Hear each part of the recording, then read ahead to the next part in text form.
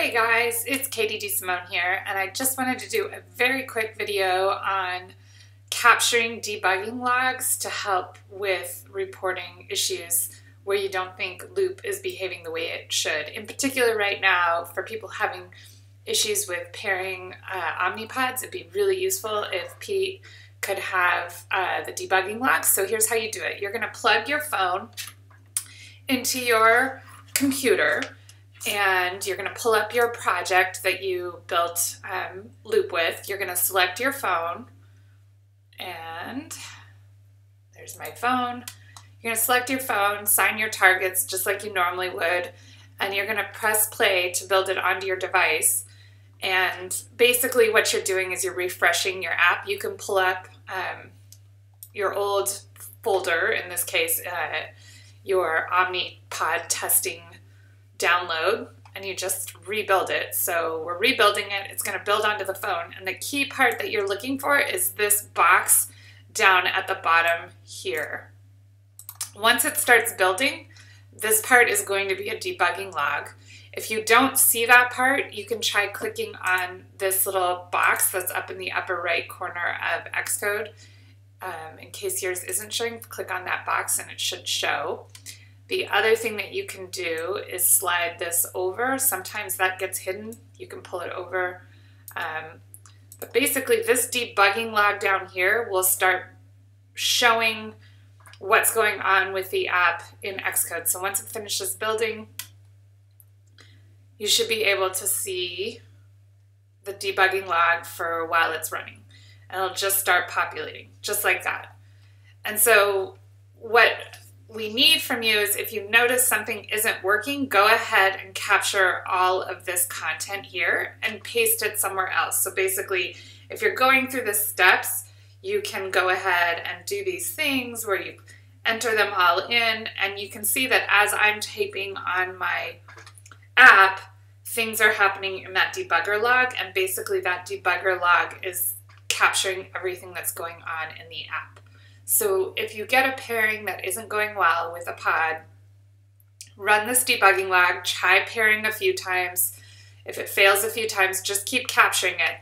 And then go down to this log, press Command A, and it's going to copy all of that content. So you just want to copy all of it, Command A, and then Command C while it's all lit up in blue. That will copy it all.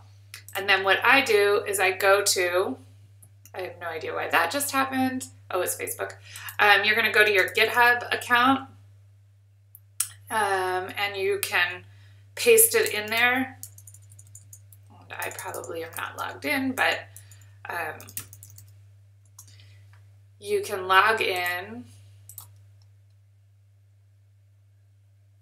and you create what's called a gist, sorry. Okay, Simone, let me sign in. I gotta verify, 1 second.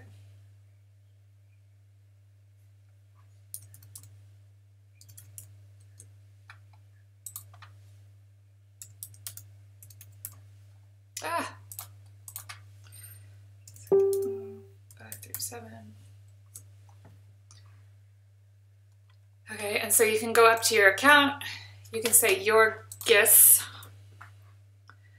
and you're going to create a new one. You can say pairing failure, and you just Command V to paste all of that debugging log in there. It will go there. Create a public gist, copy that URL with a Command C. You can copy that, and then you're going to go to github.com, loopkit, loop,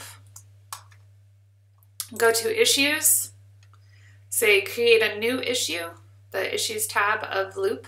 So you're just basically going to github.com/loopkit/loop, click on the issues, and click new issue, and you say get started on a bug report, and you say pairing failure Xcode logs.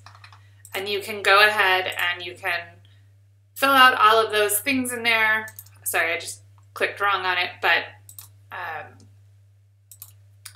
fill it all out, but the important part is that you're going to want to attach the file, and so you can go ahead and add context. You can say, there's my gist. You can just drop the URL in there. So that will give Pete the information he needs about what's going on with the pairing and what commands are exactly there. So that's your tip for capturing debugging logs if you're ever asked.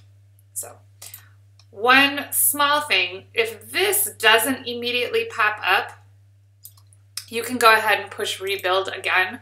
Sometimes that happens, that this stays blank even after a fresh build. It's really easy to fix. Just go ahead and press build again, and it will refresh this bugging log and it'll pop up. Just one weird glitch. So anyway, that's the 411 on how to get debugging logs to Pete to help him out. Hope that helps. Thanks.